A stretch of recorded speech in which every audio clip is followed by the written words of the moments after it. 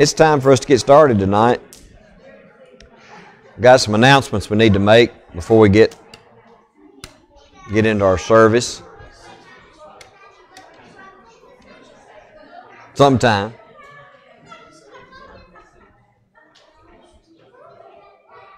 May I have your attention, please? That's all right. Hey, everybody! It's time to get started.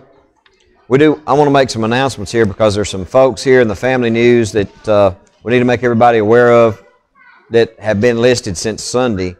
We want to remember Mary Ann will have foot surgery on Tuesday at 8 o'clock. Donnie says this one's a little more extensive than the first one, so we need to make sure we remember her. And Miss Brenda, last night, had to go to the emergency room. She has an infection, bad infection in her chest. She's at home now, but we want to remember her. Homer Dudley and Joe Reed, we need to keep remembering our prayers. He's better now. He had a swallowing issue, and I think I don't know what that procedure's called. Stretch his esophagus. Sounds painful, but anyway. But he is better. Shelley Gann, need to continue to remember her in our prayers. She has some major blockages in her heart. Mike Glenn, still on the prayer list. Michelle Kennedy's father, need to continue to remember him in our prayers. Joe Johnson, he's still there. Again, Mr. Joe needs our prayers. Louis Pickard, the little boy from Carroll's school, he's just a little fella and he's still seriously ill. Lillian Plumley is in the hospital with a severe infection. I didn't know about that until just tonight. Scott Spencer, Chris Martell's friend, also has had a heart attack. And Linda Walker, David Walker's sister, was diagnosed with some serious a brain tumor. Is there anybody else, Chris? Kim Craigwald? Kim Craigwald? Yeah, I know, but wow. I didn't know. Okay. Yeah, but I didn't know that it had taken that kind of turn. I hate to hear that. They worshipped at Philadelphia, didn't they? Didn't they? Yes. I'm sorry to hear that. Yeah, Christine. I can't hear you, Christine. No. Okay. Ronnie, did you have your hand up? Kathy has a nasal fracture. She got what we would know as a softball. Yeah. I heard about that. Yeah. Cindy saw that on Facebook. I don't know whether we need to call DCS or the softball commissioner, but whatever. Anybody else comes to mind? I hadn't got anybody assigned to leave. Yeah, Jonathan, did you have your...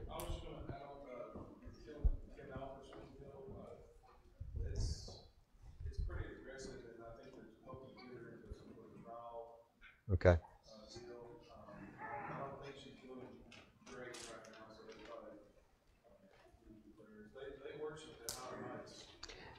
You know, their son just got the associate commissioner job at 109. Okay, all right.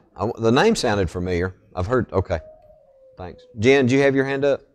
Yeah, the lady that passed away on the square. Yeah. Was actually the wife of a good friend of my whole family's out in Nori. So she left a husband and a 3-year-old son. And just keep them in your prayers. They're asking me to go on prayer list. Okay. That was a terrible story. Kevin, do you? Yeah, there's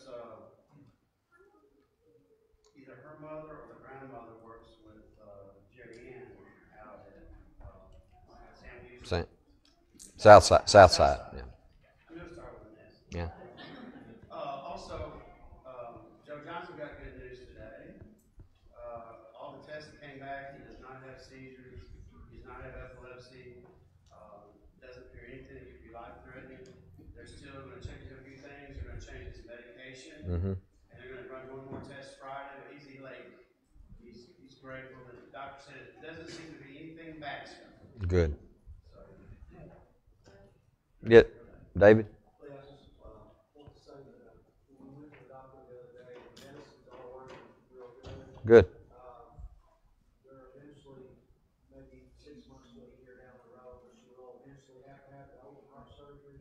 But right now, they're just monitoring, and the medicines are doing good right now. Okay, good. Anybody? It went great tonight.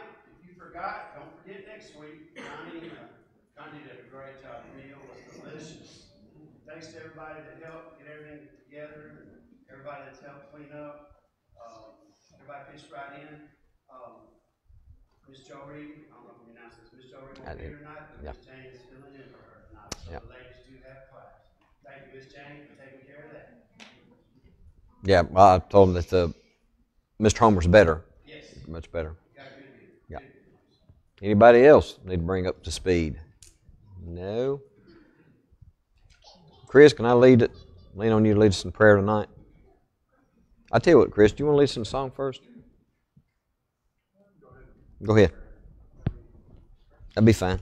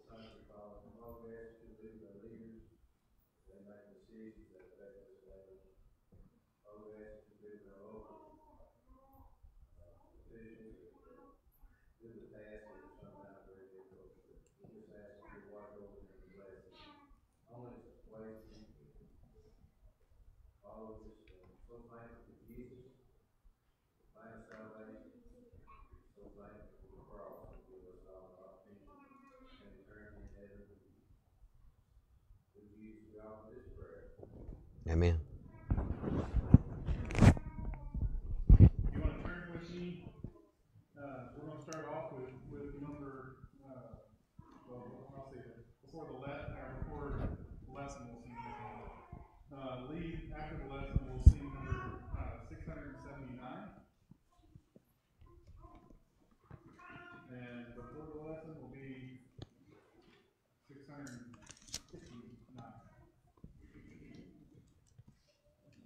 This is my Father's world, and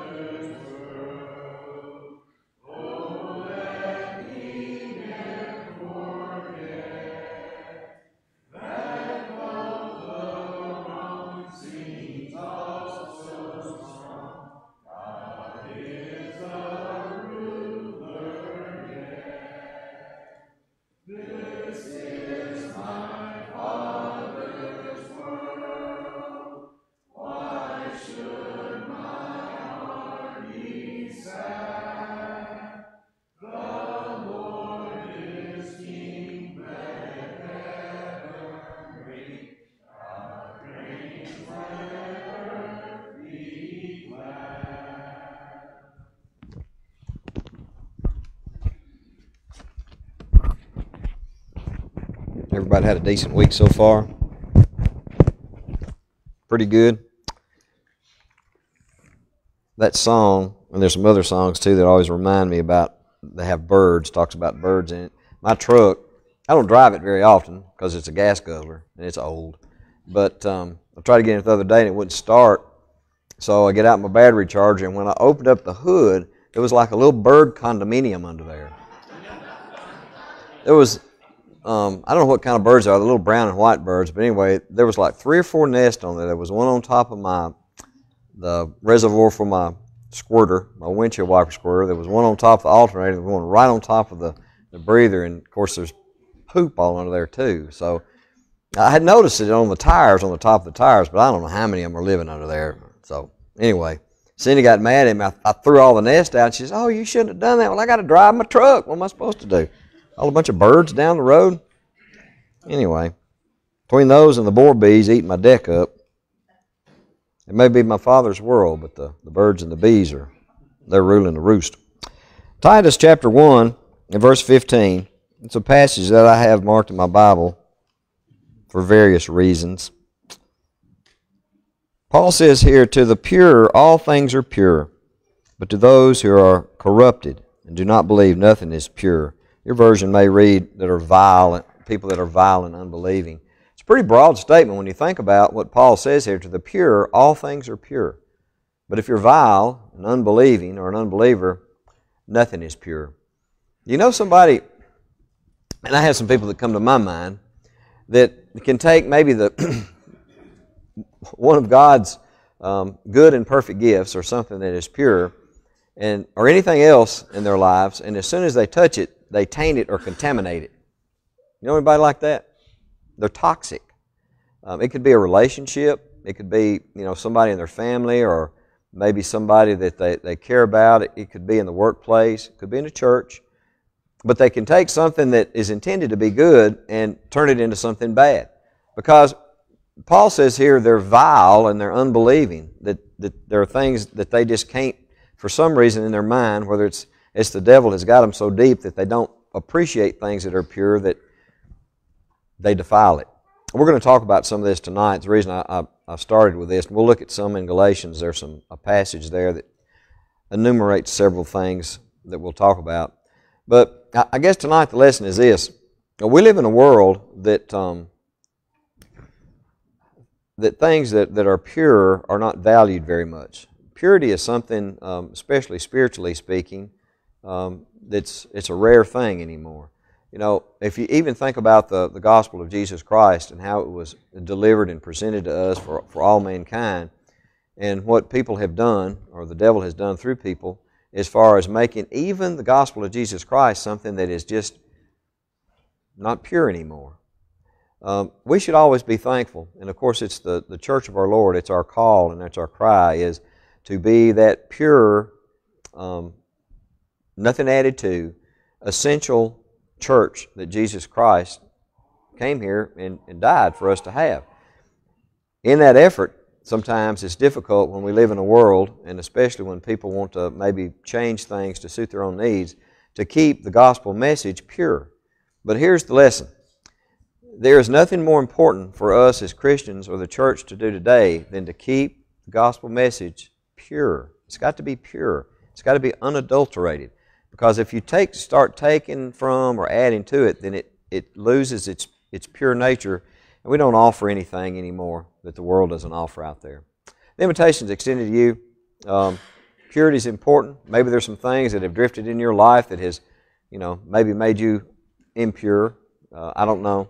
Maybe there are things that you just need some prayers for. This is a good time. It may just be some physical needs or things that you'd like your brothers and sisters to pray for you.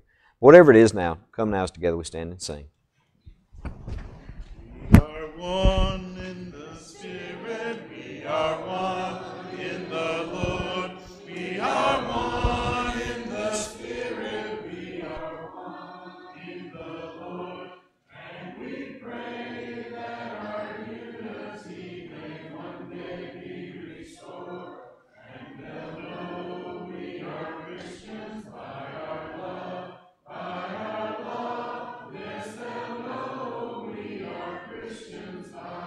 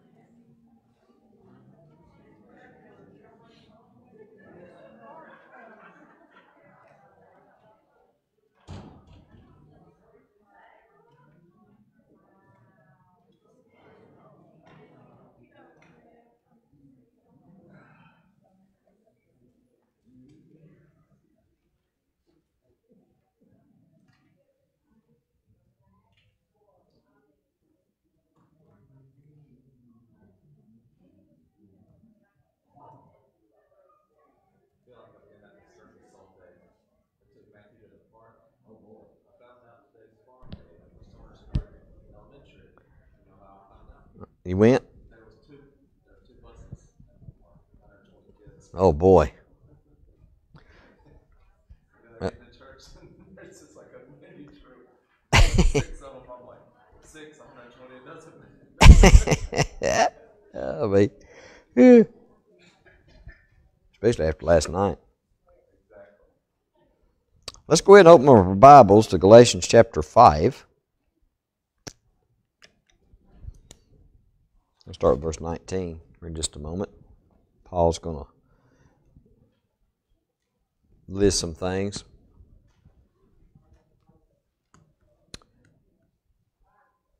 How many of y'all, like me, on a daily basis, are faced with choices that you have to make? I'm not saying they necessarily have to be major things, but that are choices between right and wrong or good or evil. Or maybe have a particular thing that you struggle with, that it's an everyday affair that you've got to try to beat and keep suppressed and kicked down. Paul's going to talk about this. In fact, I want us to look at a passage over in Romans 2 that we looked at when we were in Romans. This two parts of us, this flesh and this spirit, are in a constant state of war. And it's hard sometimes, especially when you're living in a world that erodes your moral fiber to the point that that voice gets a little smaller. I've said this before.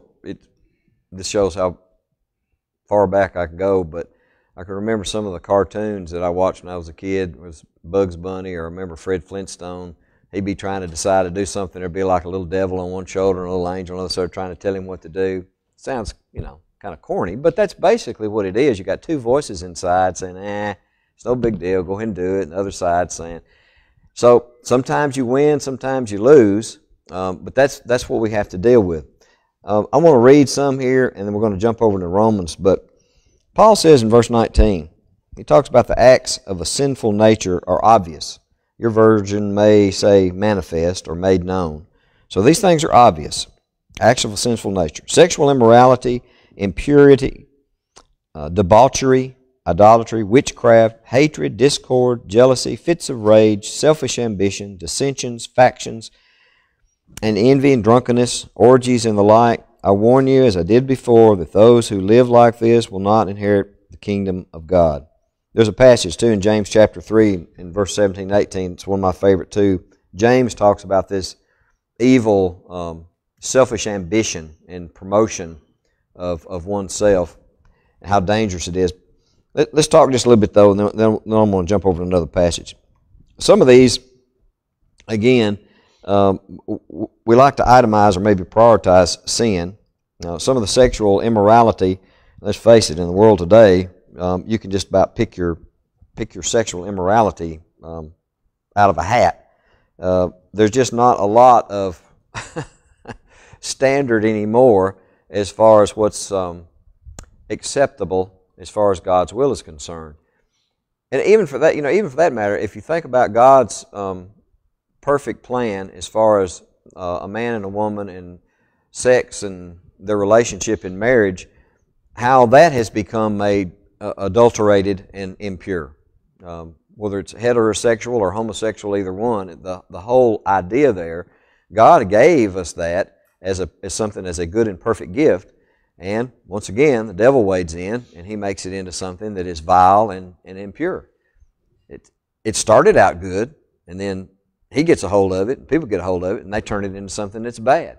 In fact, even turn it into something to the point that they start looking at the perfect part and the perfect way that it was given as something that's wrong. It's just flip-flop. Impurity, we talked about that some. It's a debasing or an adulteration of what God has given us to be pure.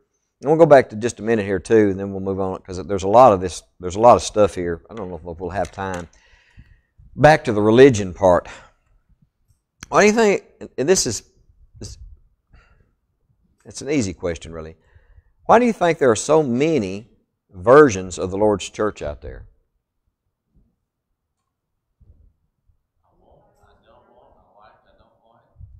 Okay, At what point in time does it? Yeah, David. If it's how people want to believe. I mean, you're talking about different versions. I hear so many different people I talk with at work. A lot of times, whatever fits them instead of going by what it should be. No. Am I being right in my words? Yeah, no, you're right. What I'm saying, what I said in the invitation earlier, as far as the Lord's church is concerned, is there a pure, unadulterated Lord's church? Well, I hope so. I hope so, because if they're not, we're in big trouble. And don't get me wrong, there are a lot of things that we probably don't have right, but I think God's grace will be extended to us. There's some things that, maybe we don't understand. I don't think there's anything as far as the essential nature of salvation is concerned. I'm convinced of that. The Lord's church, we got that. I think we're good with that. There may be some things we could debate. I don't know. But not that. I don't think that we have to debate anything as far as our worship is concerned or anything like that. I think the Bible's pretty plain about that. But when people start making it impure is when they start wanting it, like David said, I don't like that, I'm going to take that out, and I'm either going to substitute this for it, or I'm just going to leave it out altogether. So when you start doing that, then the Lord's church is not pure anymore. It has to be that.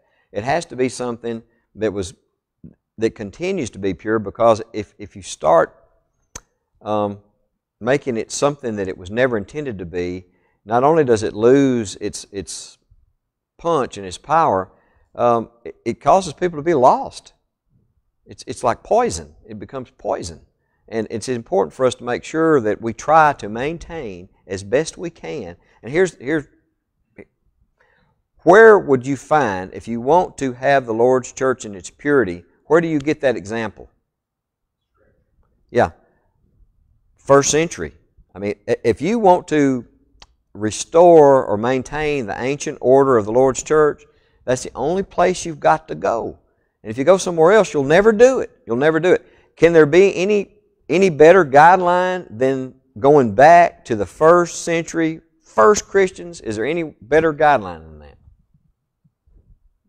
So it's very dangerous. Yeah, Jonathan? Okay, Janet? I'm reminded of Paul saying, are you so soon removed from what we preach? And what has it been, 10, 15? Yeah, maybe 20 at the top. And the reason I want to just say that before we move on to some of these other things, Paul, remember, his whole gist here and even in the books we studied before was, you people are adulterating. In fact, they were going back to the old law and adulterating the new law. They were going back to something God had planned before to bring them to the new law and going back to it. So it's important for us to understand here, he's talking about maintaining a purity too, just with our bodies, yes, but also I think the Lord's church too. Yeah, Jonathan? I was going to say that I think a lot of times too, it's, I think in many ways it starts out as not necessarily purposefully intending to do something contrary to how it should be done, but rather gradually over time, it becomes an unwillingness to call out or to condemn behaviors in private lives and wanting to be accepting of maybe not wanting to conform our private lives to how we live with our church family. Yeah. And then an unwillingness to want to condemn that lifestyle, condemn those choices. We just kind of, people over time just got to be more accepting of something. You didn't necessarily say, we're going to pull this out, but maybe there was less emphasis on You're right. there should have been there. And once you get to a certain point, then you try to call people out on that. It's like, well, no, we're not. Yeah. That's not what we believe. Yeah, once something has evolved to a point, if you try then to correct it, it's usually pretty bad. Whereas if you had tried to, I know in the line of work I've been in for many years, maintaining something and making sure it's taken care of is the way to extend its life. Or you can just let it go and it's going to lay down on you and you just run around and put out fires all the time. There has to be a maintenance in the Lord's church. You've always constantly being vigilant of making sure that you've maintained your purity And this is something that has to be done in an individual Christian's life and in the Lord's church, and the elders here are taxed with that responsibility to make sure, because I've said this a million times. I know you'll probably get tired of me saying this, but the church is always just one generation away from apostasy. Always. You're just one step away from that. It's so easy to do. He talks about debauchery right after he talks about sexual immorality and impurity. Debauchery, and I looked this up because it's an old word, it's an old English word, self-indulgence and sensual pleasure. Do you think we live in a world of self-indulgence? Go back to what David said earlier. A lot of people depart from the true faith for self-indulgence. You know, I don't like that. I'm going to indulge myself in something that I do like. That can be spiritual. It can be other things. If you give yourself over to anything, it could be something, like I said before, it could be good. God intended it to be good. The old saying, too much of even a good thing is not a good thing. So self-indulgence is a problem because and I guess it just goes with the two words. If I'm indulging myself and everything, there's something that's going to go hand in hand. If I'm constantly dwelling on what Lee wants to do and indulging my own self and my own desires, what happens to other people? What happens to God? So it's a selfish, it's a really deep part of being selfish. And of course, debauchery carries along with the idea too of self-indulgence in sensual pleasures, which again, we live in a world, it's usually around Christmas time, but you can see them all the time. Some of the commercials, and of course advertisers figured this out a long time ago. If you're wanting to sell, whether it's beer or cigarettes or whatever else, what's the old advertising term? What sells? Sex sells. Throw some of that in there. And it can be anything. I mean, I've seen commercials for things that, even adult diapers, that they were trying to use the sex term. I'm like, well, that's weird. But at the end of the day, somebody at a advertising firm somewhere sit down, they study the demographic, they study the group. I'm telling you, they do this now. They just don't throw stuff out there accidentally. And they determine that we need to throw this in there, and that's probably going to raise our sales. That's why they make money. Some of the things that I go walk every day. Sometimes I walk up and down our road. Sometimes it's dangerous. I get run over by a truck or a tractor, so I go to the park. There's a lot of sights to see at the park. A lot of sights. Especially this time of year, there's lots of sights to see. Modesty is, and I'm not saying this is a debauchery thing, but I guess they could go hand in hand. Modesty anymore is not so much anymore, not so modest anymore. There are things that I know I can remember when my sister, she was a teenager, I was a lot younger than her, but I can remember many times. And you'd think after a while she'd finally figure out that I'm not going to get by Dad, but she'd come down, like, even on Sunday mornings or whatever, and she'd have on a short skirt or something. Dad'd say, back up the steps. And she'd go up the steps, and off she'd go. She'd come back down. I saw her one time, she did it twice, came down with a different color, like the color was going to matter. And that's back up, making us late. There has to be, listen, y'all, I'm first to say that, culture and norms can transition over time. But I do know this. And there are things that women would wear today, or men, either one, that in the first century, if you wore it, they would have stoned you to death. So, but are modest today. So I'm not saying that. But what I am saying is, though, whether it's first century or 21st century, women or girls, if you sit down and your dress you got on don't cover your tail, your dress is too short. That would have been first century or 21st century. Sorry, that's just the way it is. It's a terrible thing to say. And especially, when the Lord's church is concerned. And I see young men doing the same kind of stuff, wearing stuff. I'm old, but a young man walking around with his pants down around his ankle and his underwear showing, dude, don't come looking for a job for me. But again, underwear, there's a reason why it's called underwear. The name says it all. It's to be worn under something. So if you can see it, it's not underwear. But that's a whole other matter. I'm just saying sometimes the immodesty kicks into some of this. Idolatry, you can make anything an idol. Easily done. It's done all the time. Paul, he was dealing with things that were actual, like idols, whether it would have been some of the Corinthians worship different pagan deities and stuff. But today, idols could be anything. It could be a person, it could be money, it could be your job. I know some folks that their job was what they worshiped. And when it came to time to retire, or maybe them even being let go, their identity and everything was tied up in that, and they just didn't fare very well. So you can make anything your idol. Anything that substitutes or supplants God is your idol. And it can be done. It's done a lot. So idolatry, witchcraft, especially in the first century, there were a lot of people that professed that. There's some that even do today, or worship of nature. There's a very popular movement right now, and I think it comes from ancient Babylon, Zoroaster worshiping. It's kind of a witchcraft thing, but that's actually gained some. That's actually pretty popular in this country now. So any of those things.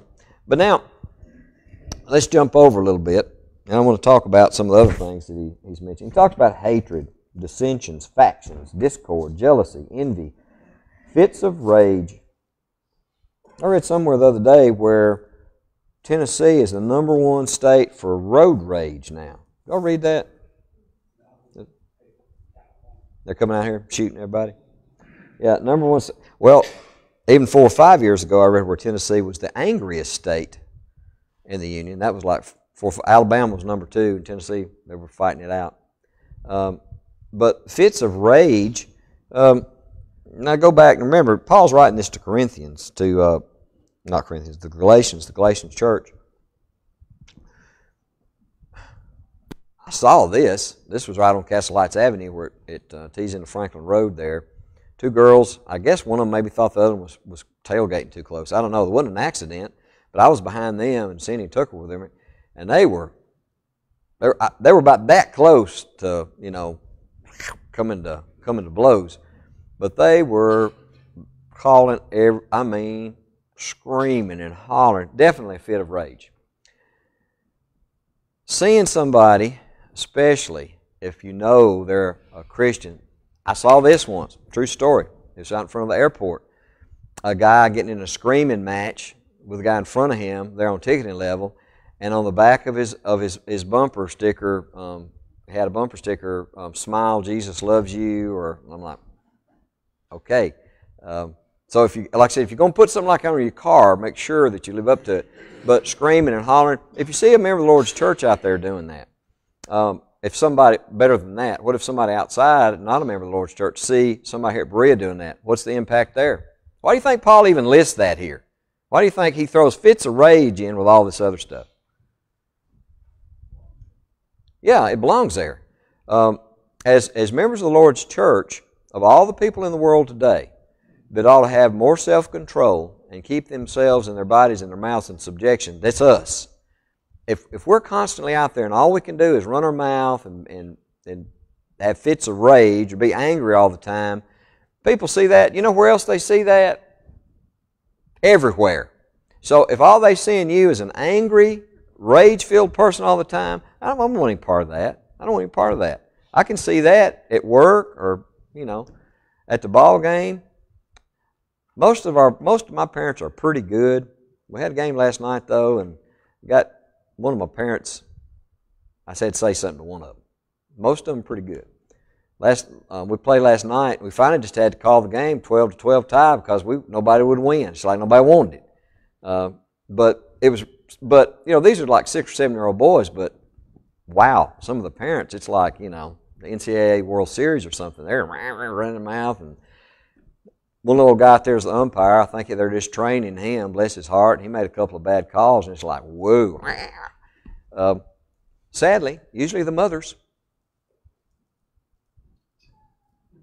At this age, maybe it's that. I don't know. But if you're out in public, y'all, make sure you don't fall into this condemnation. Don't let other people out there. see you throwing a fit and having a throwdown or something. And I've seen this before too. My sister, she's worked at Fakes and Hooker since I guess it was established back during the Civil War. But for a long time, she struggled because there was several of the customers there at Fakes and Hooker. They were building houses and stuff, and they were members of the Lord's church. In fact, went to church with a couple of them, and they'd call down there, and they'd call her every name under the sun, scream and holler over the phone, and she told me, she says, I find it very difficult when one of them have talked to me like that on Thursday or Friday to go sit in an auditorium with them on Sunday. That's hard to do. So do not blame you. That's what you got to be careful. The fits of rage, the reason it's included here, be careful of that. Discord, dissensions, faction, and discord. We'll throw that all in there together. We know that God does not like the discords, and He doesn't like brothers and sisters sowing seeds of discord or dissension. It gets back to that. What are you going to promote something that's pure and unadulterated, or you want your own way and you're going to be constantly sowing seeds of discord? In the workplace, it's just like a church. If you've been in any kind of leadership role or supervisory role, one of the most difficult things to do at work is to have somebody in your workforce constantly going around causing trouble, but you could never put your finger on it because they're always doing it, behind the scenes or sneaky or crafty about it. It will absolutely drag down the entire workforce. The same thing happens in the Lord's church. If you got people running around behind the scenes and they're constantly this all the time, well, why are they doing it? Here's something else too. I had a lesson on this one time. If you find yourself talking about the Lord's church here at Berea in like a second or third person, in other words, when you talk about Berea to other people, the term should be we at Berea. If you find yourself starting saying, well, why are they doing that down there? And this is where you worship, watch it. Be careful, because it's not they. If you're worshiping here, it's we. So if you find you start using the other pronoun, there's trouble there, because if you start using they, what have you automatically done to yourself?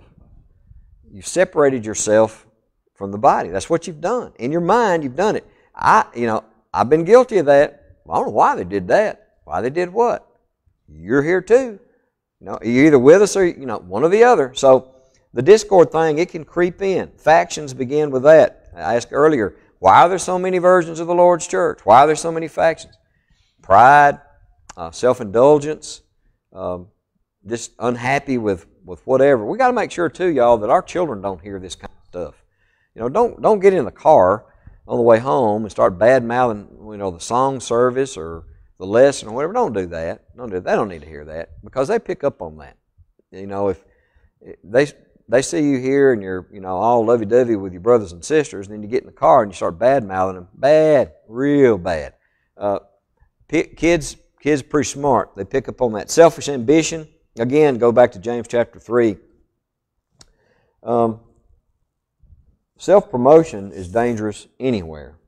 Because again, it goes back to that selfish pride thing. I'm going to put myself out in front of everybody else. Just complete opposite of what Christ did. Anything that you see yourself doing or other people doing that falls under this category of self-ambition or self-promotion, that is totally alien to Jesus Christ's doctrine as anything possibly could be. It's complete. If there's a black and a white, that's it. So, if you find yourself, doing that, or maybe aligning yourself with somebody who does, that is as unchristian as it can be. I'm telling you, Bob, that's Bible. If Christ had that same attitude, we'd all be lost. He was not a self-promoter. He had no selfish ambition. In fact, he emptied Himself. He left heaven, He emptied Himself and became like one of us. So when you see this, especially in the Lord's church, there's no place for this. Pride and this selfish ambition, self-promotion, is the next thing that will fall after that will be the seeds of discord, dissensions, and factions.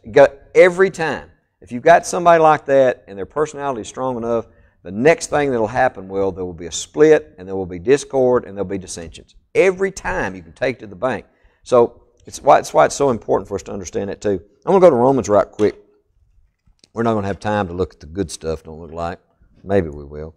I love this passage in Romans because I can identify with it so much. In Romans chapter 7 and verse 14, I'm going to read just a little bit. And again, this is Paul trying to get the first century Christians to understand the difference between the law and Christ's law. We know that the law is spiritual, but I am unspiritual, sold as a slave to sin. I do not understand what I do. You know, I can actually identify with that. There have been times I have done something and later on to myself say, why in the world did I do that? I'm better than I used to be, but when I was a younger man, there were several times I'd do something, and after I was picking myself up off the floor, think, why did I say that? No. There are certain things that you just, you know now. I understand what I do. For what I would want to do, I do not do. But what I hate, I do. Have you ever done something? Maybe it's something, and everybody has a different weakness. Some of us may share, I don't know, but and the good side of you, that spiritual side of you is telling you don't do that, but you do it anyway. If you still got just a smidgen of conscience and it hadn't been seared to the bone, how does it make you feel? Yeah, rotten. Yeah.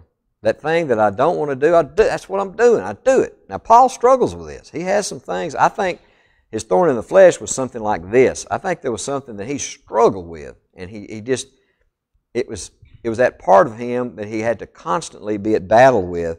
So, yeah, you feel bad once you do it. And how many of you are like me have ever told God, well, I'm never going to do that again. If you'll just forgive me, I won't do that again. And then time goes on. There you are, doing it again. And I won't ever do that again. You know, here's the deal, and again, it's applicable to us. How many times are you supposed to forgive your brothers and sisters? Yeah. So, that's hard. You know, when Paul talks about, in 1 Corinthians chapter 13, he gives all the characteristics of love. The one that always impressed me the most there that he talks about was that love believes all things. That's a big thing. To believe all things? You mean in spite of everything that I'm looking at, every fact, and every historical thing that I know about this person, what they've done in the past, if I love them, I'm supposed to believe what they're telling me now? Yeah. How hard is that? I'm going to tell you. I got some folks in my life, that's tough. And then they go and they do something, and you knew they were going to do it. And then they come back to the well again a little bit later, and then love believes all things. Wow, that's tough. But let me go back to this when I said earlier, if you've got a personal chink or whatever in your spiritual armor, and there's something that you continue to do over and over again, and you go back to God's will and you say, God, I'm sorry, won't do that again. Do you want Him to believe you? I want Him to believe me. Do you think He knows you're probably not going to do that? Probably not. But I'm just telling you. And I think we need to get a better handle of that, because sometimes we get down on ourselves because we have to think we've got to be this perfect person. And then when you're not that, and it does disappoint God, but you got to understand the grace factor of that too. He knows. Jesus Christ knows. Why do you think He came here and lived like one of us? So He can understand. So He'd know. So again, when Paul's saying here is something we can all identify with. And if for what I would not do, I do, but what I hate, I do. This is verse 16. And if I do this is kind of confusing, what I do not want to do, I agree that the law is good. As it is no longer I myself who do it, but it is sin living in me. I know that nothing good lives in me, that is my sinful nature, for I have the desire to do good, but I cannot carry it out. And if you can't identify with that, you're not a human being. I mean, there are things that I know in times past, and that door of opportunities have even closed on me on some of the things I knew I should have done. I didn't do it, and it's gone now. So what Paul's saying here is pretty profound. For what I do is not the good I want to do. No, the evil I do not want to do, this I keep on doing. It's really sad. You know, what Paul's saying here, he's trying to get us to understand that he struggles with this too. But he's trying to get them to fully appreciate the law can't fix that for you. The old law can't, it won't cover you anymore. He's trying to get them to understand that here and even in Romans. For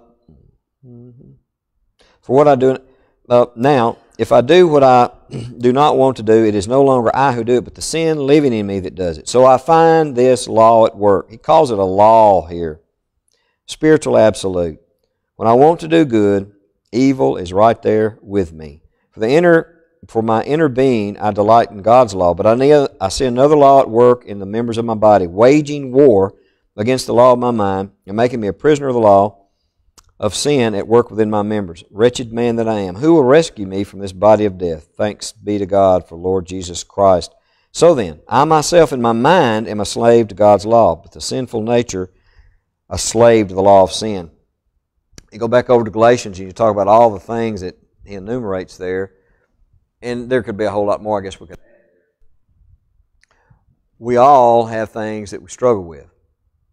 The law, then and today too, I guess maybe we need to make that a little more contemporary. We can't, as Christians today, see Christianity as a legalistic form of religion. Does that make sense? Because that's what the law was. The law was written as a legalistic document. If you look at it, it was written like you would like I'd talk to Tucker. The law was a thou shalt not, thou shalt not, thou shalt not, thou shalt not. It was just not.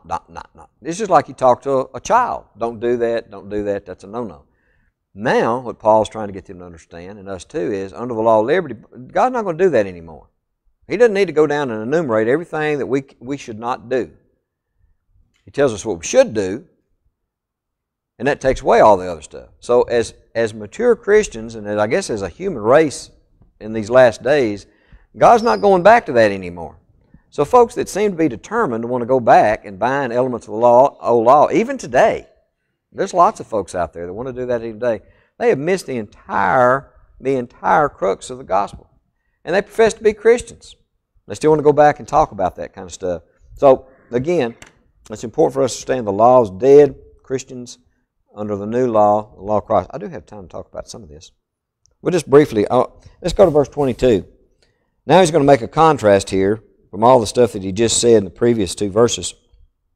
But the fruit of the Spirit is love, joy, peace, patience, kindness, goodness, faithfulness, gentleness, and self-control. Against such there is no law. Those who belong to Christ Jesus have crucified the sinful nature and its passions and desires. Since we live by the Spirit, let us keep in step with the Spirit. Let us not become conceited, provoking and envying one another. Paul keeps mentioning the provoking and the envious thing here. These guys, these self-promoters that had drifted into the Galatian church, anybody who's a self-promoter is always going to promote that jealousy and envy aspect. They've got to, because the very nature of what they're doing, that's the essence of it. If they've got to be the center of everything, that's what they're going to be. It's always going to be an envious situation. Why is envy wrong? And pride. And go all the way back to the very beginning, even before we were here. What was the devil's sin? What was Satan's sin? Pride and envy. Yeah, you know, you talk about, I've heard lessons before, even had one time that, you know, when Cain killed Abel being the first sin, that's not true. The first sins were pride and envy and self-promotion. The devil was going to promote himself over God because he was envious of his position, and his pride caused him to try just that. So why does Paul keep going back to this well? Because it's pretty old. They're the oldest. Love, of course, we'll talk about that maybe some more next week. Gentleness, kindness, good self-control would be just the opposite of fits of rage. Self-control is a hard thing, especially when you're trying to control yourself over things that you naturally have a weakness about. And I don't know what your personal weakness is. If you're like me, you got more than one. But I'm telling you, everybody has them. And it can be any number of things. Some kind of addiction, you know, I don't know, maybe it could be covetousness, maybe some type of sexual immorality. I don't know what it is. But I guarantee you the devil knows what they are. because that's the hand he's going to play you. God knows what they are too. So self-control becomes one of those things that has to be constantly, we have to constantly remind ourselves. I try to every morning, or sometimes it's later on in the day, depends on what time Tucker gets up, try to, as part of my reading the Bible, try to examine some of the things that I did maybe the day before. Does that make sense? Sometimes I go to bed and I fall asleep, and most of the time I fall asleep in the chair in the den first, but so a lot of times it's the next morning, and I can think about maybe things I did or said the day before. Here's why it's important, y'all, to do that. If you don't do that, and of course sometimes if you don't do that, your wife will remind you of the things you did the day before. That's okay. You can't correct bad behavior unless you look at yourself honestly, unless you have a wife point it out to you. Look at yourself honestly, because there's no way to correct it. Does that make sense? If you keep letting day after day go by and you never really look at yourself and say, maybe I shouldn't have said that, or maybe I should have done this different.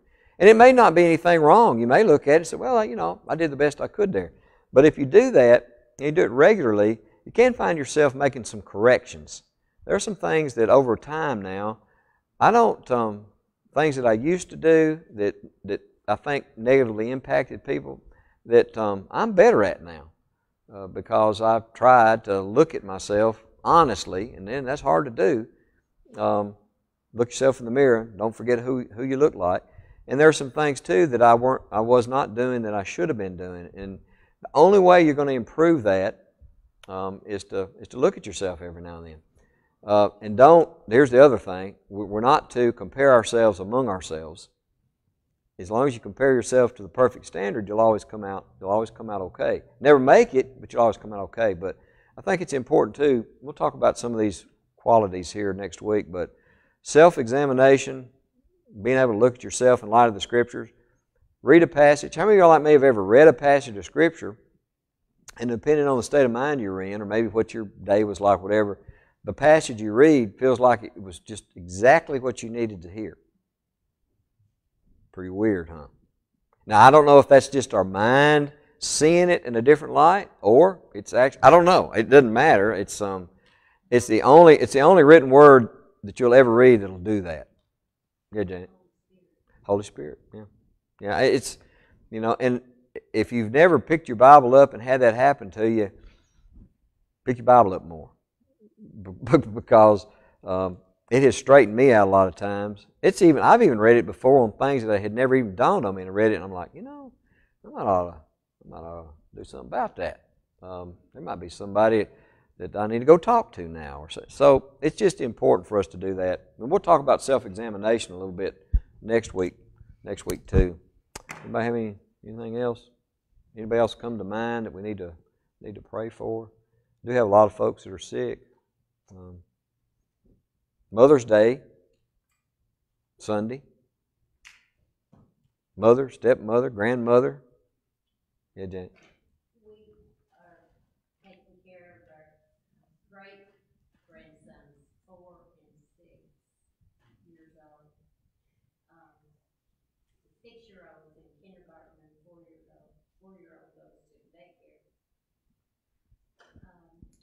We're with them either in the morning or we take them to school or we pick them up from school because of the divorce that's in the works. Mm-hmm. The parents are one day here, the next day one day with mom, one day with dad, one day with mom. That's awful. Those children are just being used as pawns by one of the parents.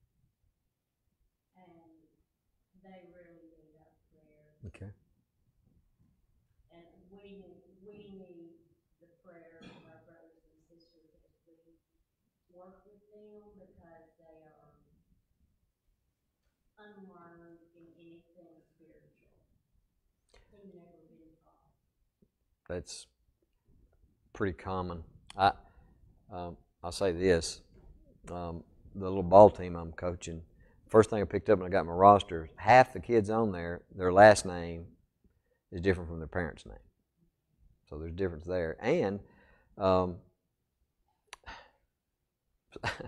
some of their conduct and their language, especially with two little boys, I think they know now that I don't want to listen to that. When you see that, these boys and their families there, they're just definitely all walks of life, that's for sure, and different types of people. I always have, it's usually after our practice or game, I get them all together there. We have a prayer. We do our little Go Novas thing, and most of them now they're used to that. They know. First time we did it, they're like, well, why are we doing this? What? So, yeah. Where he understands God is in heaven and he watches, and that we're not to use his name. They don't understand what in vain means, but Yeah. so they just understand you can't say it. Yeah. And the 4-year-old will tell us, so-and-so at daycare said, say it like that, and you can say, and I told him, you can't say it. So don't tell me they can't learn Well, sure. Yeah. what's right. Anybody have anything else? Would y'all bow with me? Dear Lord, thank you for being with us tonight, giving us the time to spend together and study your word. As we leave this place, dear Lord, help us to have it dwell in our hearts and be better people in your service. All these things we ask in Jesus' name. Amen. And here comes the troops.